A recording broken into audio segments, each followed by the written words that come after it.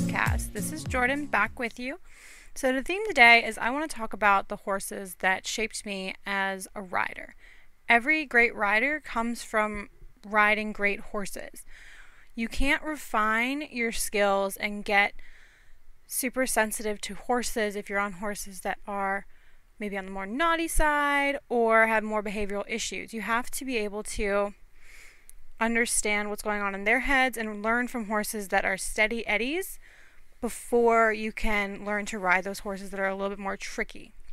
So the first horse I want to start with today is good old Bo. I mentioned him a couple of times in my first episode, so if you haven't watched that one yet, go ahead and go give that one a listen after this one. We bought Bo for $400 out of what we like to call a horse trader's back pasture. We got really lucky because Bo ended up being the best old dude ever. I attribute this to the fact that he probably was ridden by a bunch of drunk people when he was younger, and I cannot be more grateful for this horse. I mentioned in the first episode that he used to stand with his head in a tree because I didn't know how to control him and make him go forward. So he would get away with murder because I couldn't do anything yet. But as I learned and got this and developed my skills and started taking lessons, Bo's skill level changed with mine for a while. When I first started riding Bo, he was perfect because he would take care of me. He was really relaxed and was like, all right, cool, we're just going to bebop around while you figure out what you need to do up there, kiddo. And then when I started asking him for the sitting trot and the canter, Bo kind of was like, excuse me? What are you talking about? So I had to convince him that cantering was fun. He still to this day does not really enjoy cantering, and I kind of know why now, but back then I just thought that maybe he just didn't have the training that was necessary. But he eventually came around, and when I got decent enough with him at home, my mom decided it was time for me to start showing him. And when I started showing him, Bo did not like it that much. He was not very much a show horse. He, to this day, is still not the biggest fan of it. He's grown to be tolerant of walk trot classes, and he likes to do walk trot classes with little kids, but he does not like big classes. He doesn't like a lot of horses around him. He's definitely more the horse that wants to be by himself, believe it or not. I know horses are pack animals and they like their big herds, but Bo is much happier having the big old round bale to himself and does not like having friends. So as I developed and grew, Bo, I realized, was not going to be a show horse, and my parents realized that as well. So we kind of bounced around a couple of horses, trying to find the right one, the perfect one for me. And that became a very difficult task because we had to find a horse within our budget that was able to handle a younger rider that didn't really quite know what she was doing yet. And that's why we bounced around a little bit, because we couldn't quite find one that was a good fit for me because I knew enough to be dangerous. I thought I knew what I was doing, but in reality, I didn't have the body control, the leg control, the hand control, and the horses I was riding would let me know that. And in hindsight, I can see that now. But back then, I just thought, oh, it's the horse, oh, it's the horse. My mom knew that it wasn't the horse, but I was convinced it was the horses. As I moved forward in my riding, I decided to quit the lesson barn that I was going to, and I got an internship with an amazing reining horse trainer in our area. I won't say his name directly, but he has been a huge mentor, and I've known him for easily the past, I think it's been 8 years now, and I'm still in touch with him. And I check in with him and I say, hey, guess what? I won this title, I won this show, I went to this show, my students are doing this. And we just compare notes now, and I've actually sent clients to him. He suggested clients to me when I was a professional. So it became this really awesome mentor-mentee relationship that eventually turned into professional relationship in the long run. And to this day, I still keep in touch with him. He reached out to me the other day trying to see if I could help him out at his barn because he needed some barn help from someone he trusted, and he tried to reach out to me. Unfortunately, my 9-to-5 would not allow me to do that in the time frame that he needed me to. So sadly that didn't work out. But so back in that day, I like I said, started an internship with him, And part of the internship was I would wash and braid tails in return for a ride or two a week on some of his well trained horses. And I specifically remember he would only put me on this one gelding for the longest time. Probably 6 months of my internship I spent on this gelding that had a quirky lead. And by quirky, I mean he had some issues that led to him not really wanting to pick up the lead, and the issues were being taken care of by vets, and so now he was able to do it, but he in his brain didn't think he could still because he thought it would hurt. So he, out of habit, would pick up the incorrect lead unless you were very clear with him saying, hey, you need to take this exact lead. And even then, he'd try and take the wrong lead just to start out. So he made me ride this horse for forever because my skill level needed to grow, and this horse would be the horse to give me that refined feel of a horse and understanding where the body needed to be. In hindsight, I laugh at myself because I was totally clueless on what true bend in a horse is and that kind of stuff. And he was trying to teach me, bless his heart, and I just wasn't getting it. And towards the end of our internship, I did get it eventually. I was ready to go on to college, and I had already gotten my scholarship, so I had learned enough that I was good enough to go to college for riding. So even now I look back and I'm like, wow, I grew so much just in those 6 months that I was his intern. And I'm so grateful for everything he taught me. And he eventually let me ride a couple other horses that were a little bit simpler that I adored riding. But when we left, when we decided to part ways and I had to go to college and he needed to go on to find another intern, he said to me, you drove me crazy the first 3 months, but you turned out to be a good kid, and you can come back anytime, and I'll give you some work. And he did. During the summers when I had some time off in school, or when I had spring break and stuff, I'd go back and clean tails and braid tails, clean stalls, and ride horses for him. So, like I said, it turned out to be a really good internship and a really good relationship. That was more about the gentleman that I worked with necessarily than the horses, but that quirky gelding really taught me a lot about perseverance and getting used to a horse that knew what it was doing but decided to say, nah, not today. Next up was the horses in college. Gosh, the college I went to had about 120 horses, and obviously I didn't ride every single one of them, but I rode probably close to 80 of them, and of those 80, there are probably, three that I can absolutely think of that really, really shaped me as a rider. The first one was a little quarter horse mare in the Western program named Holly. And I can say her name because I know she's still at that college, and I know she's doing amazing. And Holly is known as Hot Holly, if I remember correctly. She's a little bit sensitive. She's a good little mare. She gets a little fired up if you ride her a little incorrectly. But if you know how to ride her, Holly turns into this perfect little pattern horse for Western horsemanship. And she even did a little bit of reining too.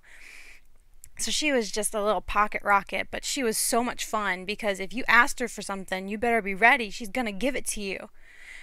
And she wanted to give it to you right away. So she would automatically jump ahead, and she'd try to anticipate what you wanted to do next. So Holly was that hothead, but we all loved her because she really taught you to be sensitive. Be careful with what you ask a horse. Don't do it too fast, because if you do it too fast, you're going to get the response like that.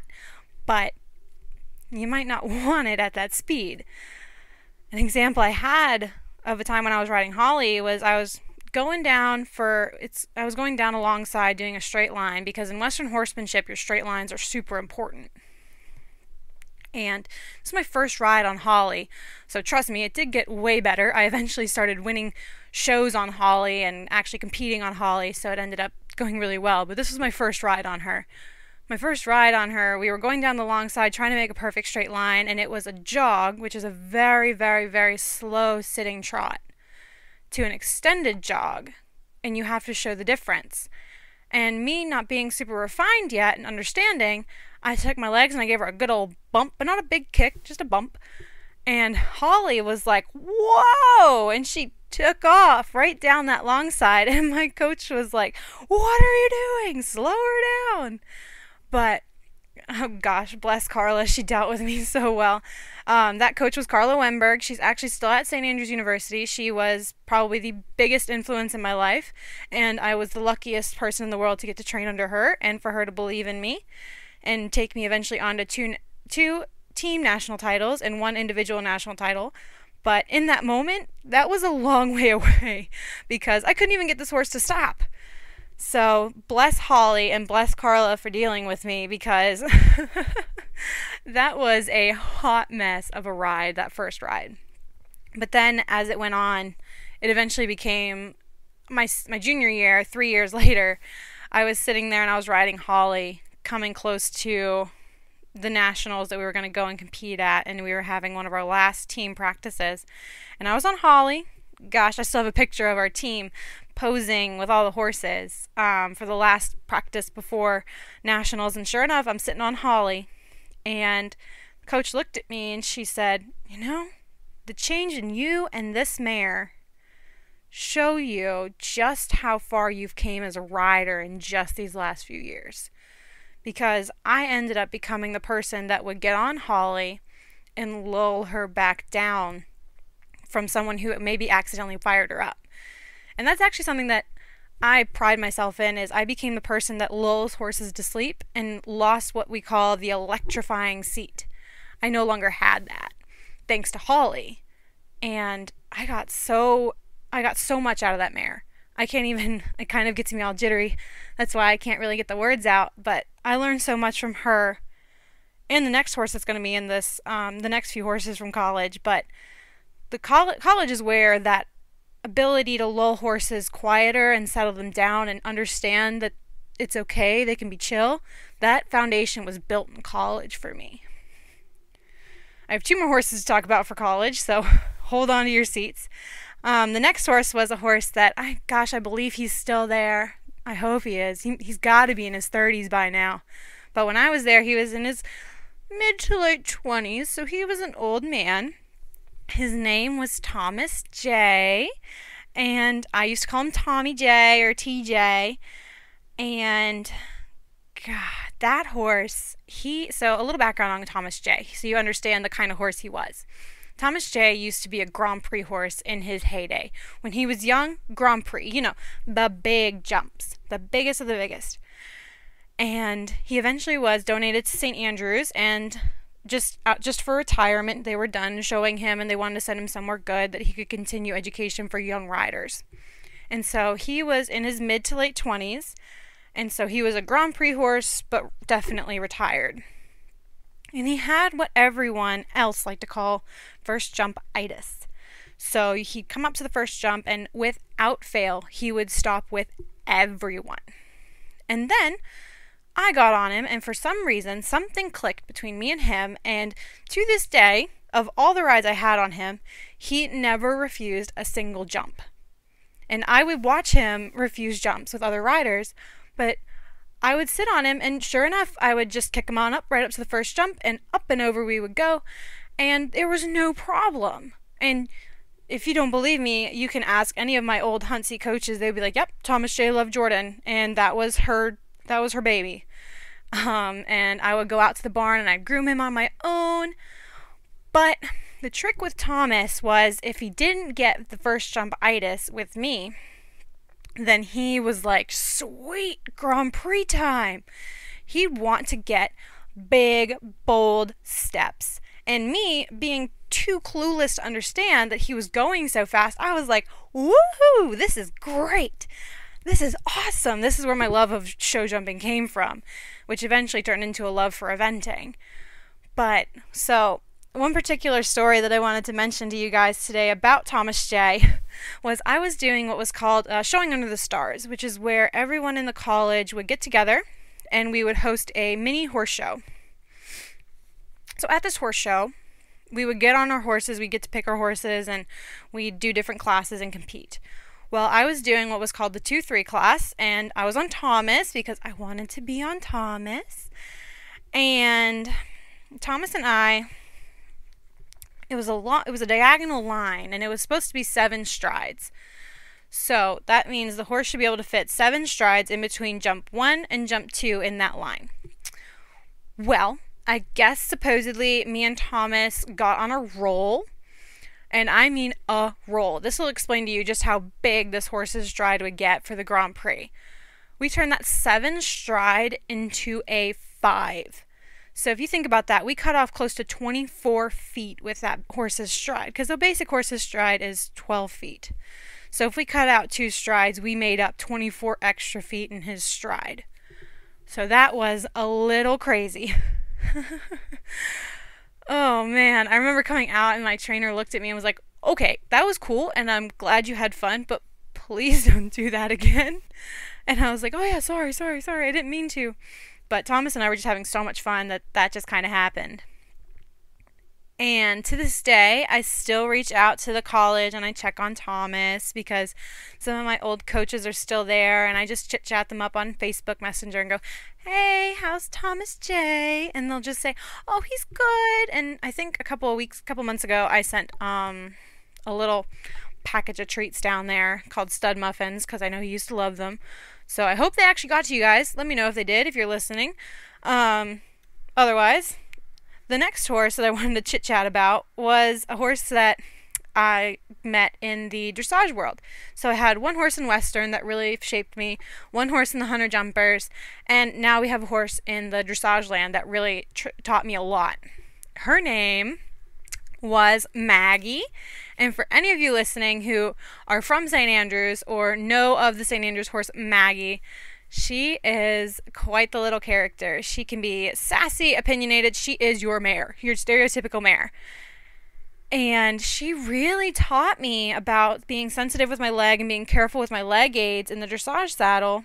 And she really dealt with me because at that time when I was riding Maggie, I had no clue what the difference between hunt seat and dressage was. I didn't understand the actual difference between the seats and the balance and how you're supposed to sit.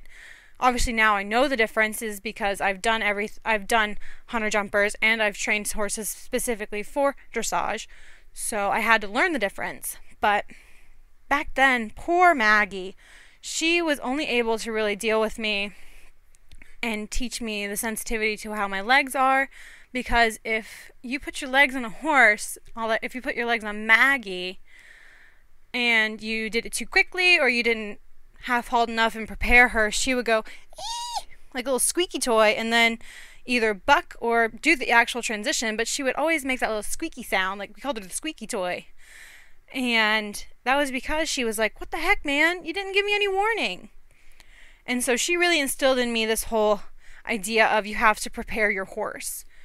I remember, because I used to ride Maggie so much, my head coach, her name was Jackie Dwell. I do believe she actually just recently retired from St. Andrews. Thank you for everything you did for them, Jackie. You were an amazing coach and really made me fall in love with dressage, so thank you for that. But I do remember Jackie telling me about Maggie and was like describing dressage as you do 90% of your actual transition and your actual work is all setting your horse up for the next thing. Always half halting, always getting them off your leg, moving them sideways, backwards, forwards, whatever you needed to do to get them ready for the next move. And then 10% of your work is the actual ask. So she explained that to me with Maggie, and it really clicked. And thanks to Maggie, it really instilled in me this idea of setting a horse up, which eventually turned into being able to not necessarily manipulate a horse, but prepare a horse that may not understand exactly what I'm asking, prepare them so much that I basically spoon feed them the next thing that we're going to do. And that eventually made me really good for young horses and horses with behavioral problems because they felt comfortable dealing with me doing that stuff for them. So that's all the horses that I really want to shout out to from college. There's many more that I got to ride. Like I said, I rode probably close to 80 horses in college. 80 different horses, not 80 times, but 80 different horses in college. And they all had a huge impact on me, and I love them all. But those are the three that I felt really shaped me as a rider. And I only have, don't worry, I only have about 5 more horses to talk about. I know it sounds like a lot, but I'll try and roll through them. But post-college horses that really influenced me, I'll start out with my my spunky mare that I also mentioned, I believe, in my last episode, Tortellini, Noodles, whatever you want to call her. I affectionately used to call her Gigi, so I don't know where that one came from, but eventually it became Noodles. But I got Noodles as a young thoroughbred, off-track thoroughbred mare, and I believe she was 7 when I got her. And she was raised by an amazing off-track rescue rehab center called Jumping H Farm. Shout out to Nicole Hutter up there. She is amazing. She brings in horses that maybe need some rehab and some letdown time from the racetrack, and she works closely with Turning for Home. So shout out to her, because she will take in the horses that need that extra little bit of love and put the extra mile in to find them the perfect home. And I got so lucky that she decided that Tortellini was perfect for me, because she eventually let me actually adopt Tortellini, who actually wasn't supposed to be up for adoption, and somehow I wiggled my way in there to adopt her. And I completely am grateful for that Nicole did that for me. And Tortellini, the biggest thing she taught me was something that I actually learned from a trainer I worked with who's from Great Britain. And she explained to me that when you're working with a mare like Noodles was, you have to learn to be the bigger person. You can't let her own you, be the boss, beat you up. You can't beat yourself up when she's just being sassy, because mares are sassy. They will be the ones to do things just because they want to. And that was definitely Tortellini. She would be the one that she knew exactly how to push my buttons to get me to stop and get off, because I would get so frustrated that I actually had to learn how to get over that and make her get over it. And that eventually led to what used to be was a power struggle between me and her, and that doesn't work out for anybody when you're riding horses. Power struggles are not anything you ever want to deal with, because it just ends up poorly for both of you. You both end up frustrated, you both end up confused, and you just need to quit before it happens. So she actually taught me to deal with that and be the bigger person. And she led me to learn how to, if a horse is doing something underneath you, be completely unreactive to the negative things. And that was exactly what she taught me. And oh my goodness, it was amazing, because I really eventually learned that I had to be the bigger person. And so what Noodles actually taught me was I just had to learn how to deal with that. The next horse I want to talk about is a adorable little Palomino pony, and I won't mention names just for the owner's sake, so that they don't feel the need to be called out here. But I had a little Palomino pony that I used to train that when she came to us, everyone kind of looked at us and was like, why did you buy this pony for this rider? And me and the head trainer were kind of like, well, there's potential here. There's a lot of potential between this rider and this pony, and if this pony can get to the point where this little rider can ride this pony, and this little rider can get to the point where she feels confident enough to ride this pony, it's going to be an adorable, strong combination that's going to last this little girl a long time. And this pony really taught me a lot, believe it or not, about saddle fit, bridle fit, and how important all of that is to the training of a horse. Because we had issues with this pony, and then we fixed the saddle, we fixed the bridle, we fixed the bit, and a lot of these issues just dissolved like magic. And suddenly this little girl could really ride this pony and enjoy it, and started taking lessons. And if I'm not mistaken, now they're actually competing and doing baby horse trials. And oh my goodness, this pony was such a huge impact on my life, because it was that first time that I saw something from point A to the goal, the end goal, point B. And that was such a huge impact on my training ability, and I got to luckily keep training this pony even after the little girl got to start riding her. But this pony was just, she also gave me so much confidence. And I started eventing on this pony for the first time. I did my actual very first event on this pony, and I did multiple events on her, and I actually think she's one of the, if I'm not mistaken, she's actually the only horse I've ever truly evented on, did a full 3-phase event on, because she was so good, and I just loved her. And she made me so confident because I knew exactly how she jumped. She was an adorable little jumper. She was fearless. I don't think that pony ever stopped at anything I pointed her at. And she was always game, always gung-ho. And she just taught me to go for it and follow something through, because the results are going to be amazing. And that's something that, yes, you do need a great horse to teach you, because that's not something that sometimes you can feel with those horses that are the, not necessarily deadheads, but the steady eddies, and they know their job and they're willing to do their job for you. But you have to start out with those horses that might not necessarily want to do the job for you. And that was definitely that pony. She definitely started out being the type that, I don't want to do the job. I don't want to. She was definitely a pony mare. She was a pony mare. You heard me. Pony mare. Ponies, evil. Mares, sometimes evil. So pony mare, evil. But she ended up being the most perfect, angelic little pony ever in the end. And like I said, I was just really lucky to get to work with her.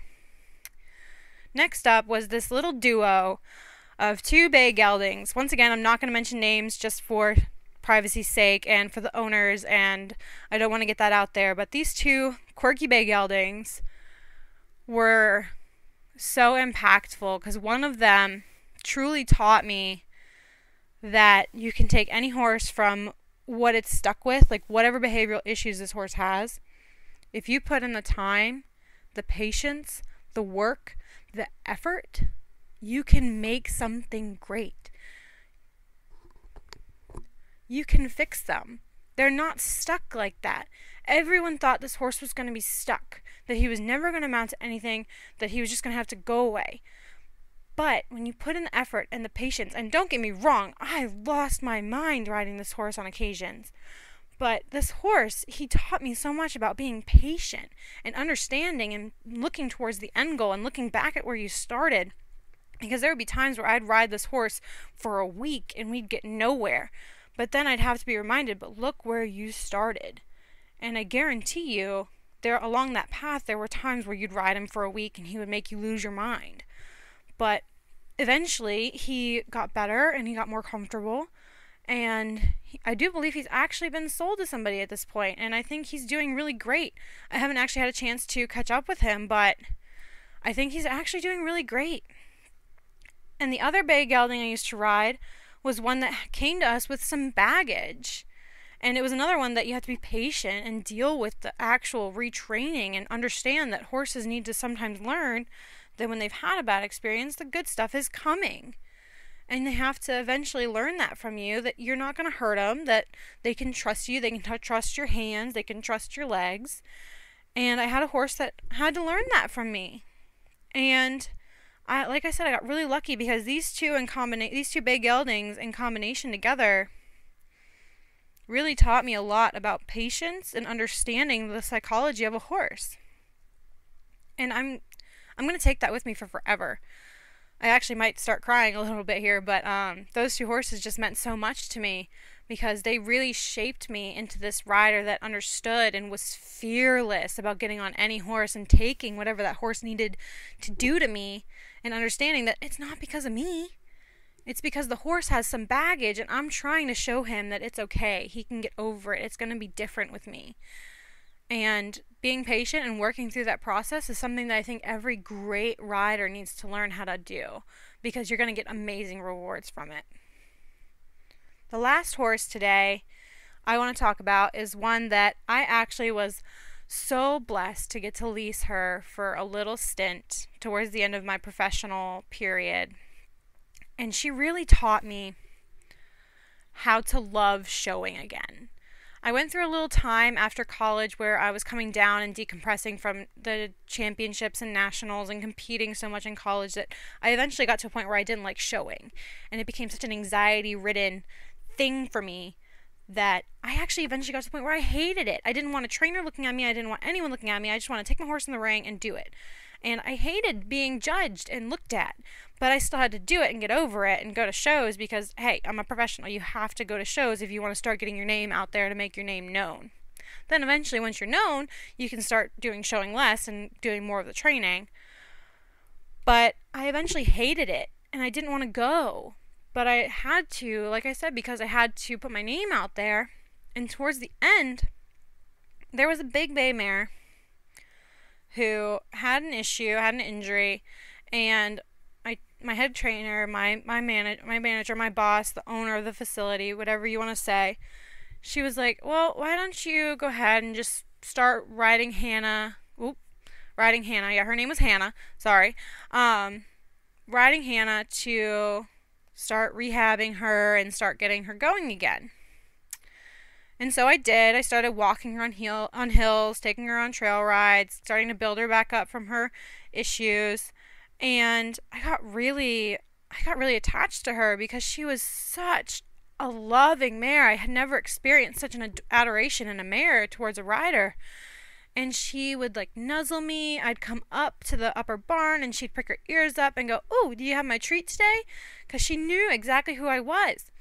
And I started riding her more, and she got to the point where she could do a little bit more. So I started doing trot work, canter work with her. And then my boss was like, well, why don't you start trying to show her? Because you need a horse to really get to understand and have a good horse under you so you can start to refine your skills. Hannah had a pretty good show record. She'd gone up the ranks in the dressage world, and I was trying to get up the ranks too. So I was like, okay, I'll think about it. And in the next couple of weeks, Hannah came along really well, and my boss was kind of like, well, why don't you just take her to the show, pay the entry fees, and don't have to pay any hauling fees. Just take her to the show, do a little training level test, get yourself back out there, and see what you think. Sure enough, I go to the show. Hannah comes off the trailer, and she goes right to eating grass. She basically falls asleep eating grass. I had been sitting on a bucket reading a book at this horse show, and this is the most chill horse show I had ever been to. My horse is just sitting there sleeping. I'm reading, and I might tear up again. But yeah, Hannah was just so chill and relaxed, and I loved it. I was like, oh my goodness, this is amazing. I love going out with this horse. And so we went home, and I told my boss that. I was like, God, I love taking her to a show because she was so chill, so relaxed, and I loved it. And so it came up that there was a little schooling show that I was thinking about going to, and I kind of brought it up to my boss, and I said, well, what do you think about me taking her here? And I could take some of the kiddos, and I could do my class, and they could do their class. I could coach them while I'm sitting on my horse, and because these kiddos are awesome. They knew exactly what they were doing. They just need a little bit of coaching, saying, hey, why don't you do this, fix your legs here, that kind of thing. So I ended up taking a couple kids and Hannah, and I went and I competed her at my first level test, actual in competition. I'd done up to second level maneuvers at that time, and Hannah was once again so relaxed and so lovely, and I just, it made me go, ooh, it made me so happy, and I just loved it. It made me want another one. It gave me that fix, but then I needed the next fix. And so again, a couple weeks later, I was like, oh, hey, this show just came up. Can I get my buddy to go with me, and we'll just haul out there together for the day? We'll come back, and is that okay? It'll only be like a 6-hour thing. And my boss was like, yeah, load her up. Go have fun. And sure enough, I did, and I loved it. And thanks to Hannah being very determined and being like, well, that's not right. I'm not going to do it for you if you don't do it right. I learned, I think I was doing some third level maneuvers on her, and I was just this mare taught me so much. She helped me develop my counter-canter seat, helped me develop half passes, side passes, canter half passes. We did a little bit. She had some issues, so she couldn't do that too much, but some canter half passes, the half passes was the biggest thing that she taught me from third level. And I got just so much refinement from her that I was able to take to the other horses I was training, and they grew exponentially when I started riding Hannah. So the big thing I want to point out with Hannah is it does take a good horse to make a good rider.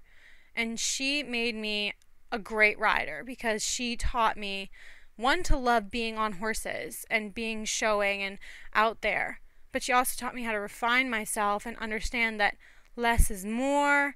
You don't need to always ask big. And that's when I really started to learn that stuff. So I just wanted to touch on a couple of horses and let you guys know a little bit more about me. And I hope you guys got a lot out of this, because this is a very vulnerable thing for me, talking about the horses that really shaped me. And I'm sure you could hear there was several times where I started choking up a little bit, because these horses meant a lot to me, and it hurts me that I don't get to see them a whole lot anymore. But yeah, so we are on all of the social media handles, all under Clopcast or Clopcast Podcast. We are officially on Spotify and officially on Apple Podcasts. Hopefully this one will be coming out there soon. And I hope to see you guys there soon. Also, if you have any suggestions, ideas, shoot me an email to clopcastpodcast@gmail.com. And I'll see you guys in the next episode.